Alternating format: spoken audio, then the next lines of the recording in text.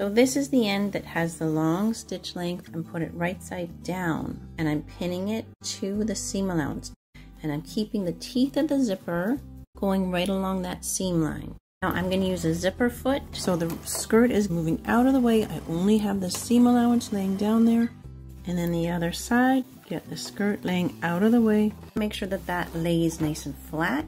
Flip. This is the key that just makes it so much easier for my students. But I want the tape to go below the metal stopper. The seam is centered in the middle of the tape.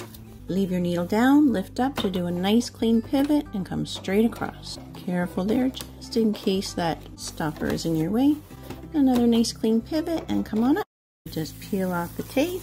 That extra long stitch, be able to just pull that right out.